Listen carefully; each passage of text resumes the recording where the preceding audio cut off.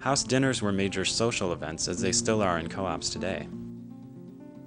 Formal and informal dances and parties were held regularly to celebrate the season or the holidays. House journals and scrapbooks tell of a group of women engaged in a friendly and perpetual competition of wit and creativity. But as the years progressed, the house became more similar to a sorority in its activities, even having a Hell Week for initiation of new members. The heritage of Tabard Inn presents a challenge to you. What you learn about cooperative living here will enable you to make a home anywhere. The cooperative spirit is an everyday spirit, one that must be lived each day. It means doing your best, doing your house job the way you really know it should be done, keeping Tabard as charming and welcoming as your own home.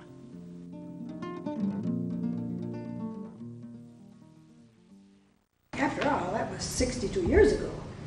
And the more I thought about it, I thought, my gosh, that was the name of the co-op I lived in when I was a freshman. Orchard Street. I can't remember how this was arranged that I would stay at Tabard Inn. I kind of suspect that my parents thought that it would be a good place for me to eat and live so I would have proper nutrition.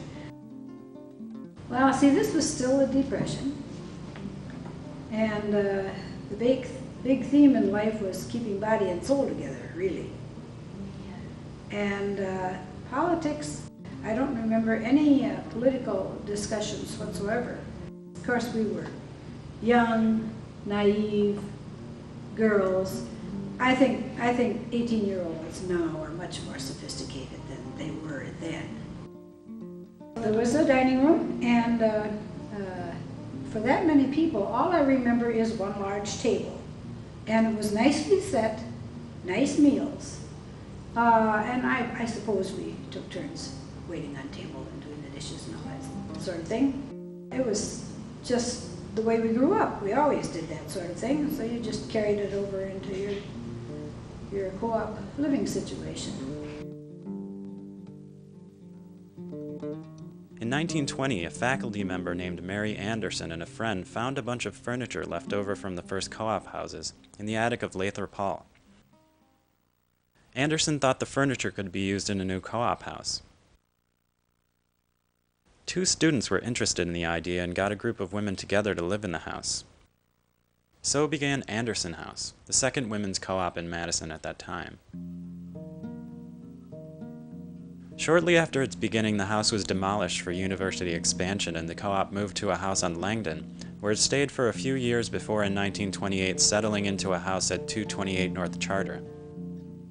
This house was bought for them by the UWBC.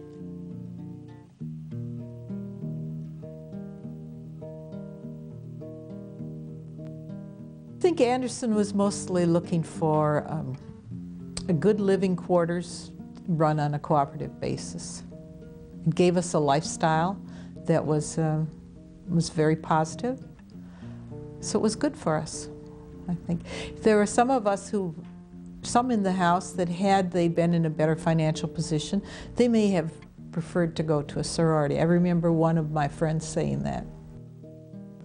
To get to live in a cooperative house meant a great deal and how much it would cost to go to the university. 20 women, I would say we got along just about like any other 20 women, sometimes good and sometimes not well at all. The women students that lived there had some say, and we had, I think we always had our house meeting on Monday night. And 10:30 Monday night, we had to be for that, and that was compulsory. And at that time, we made decisions in the areas that we were allowed to make decisions. Now, those areas are very different from today. Of course, in the 1940s, the women had to be in at a certain hour, 10:30 during the week, and 12:30 on the weekends. And of course, it was not co-ed. In fact, it was very unusual if a man was ever allowed on second and third floor.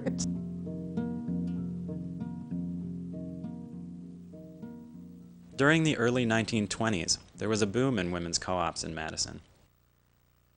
In 1921, Charter House was started at 428 North Charter, after Dean Narden asked various students if they wanted to set up a co-op. For a time, Charter was the home of the future wife of Harold Groves, a longtime co-op activist in Madison.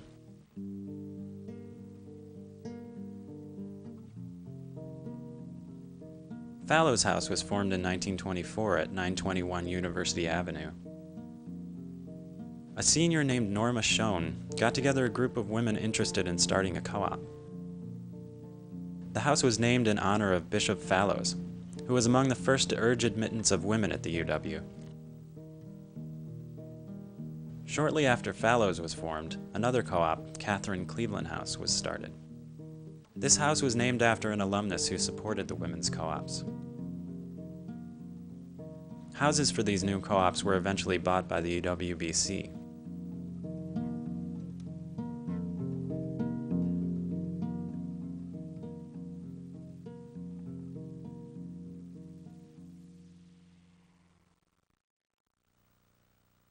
By the time of the Depression in the late 20s and early 30s, the three newer houses were already in decline. A letter from alumnus Mrs. Groves told of how Charter was having trouble keeping going because of a lack of interest in the house. By the late 30s, the three newer co-ops had been dissolved, only Tabard and Anderson survived. They went on to thrive until the early 60s when the university dissolved them, much to the discontent of their members, to start new co-op dorms. It's surprising that the women's co-ops would decline during the Depression, since normally co-ops thrive during times of economic crisis. In fact, to match the decline in the women's co-ops, there was a boom in fraternity-like men's co-ops. It's probable that the Depression brought a decline in the enrollment of women in the university, as back then sending a daughter to college was more a luxury than a necessity. It was assumed a woman would marry and be a housewife. Many of the women were going to college to take home ec, not to take chemistry or ag sciences. On the other hand, the Depression made it harder for families to support their sons going to school, and there was a greater need among men for money-saving alternatives such as co-ops.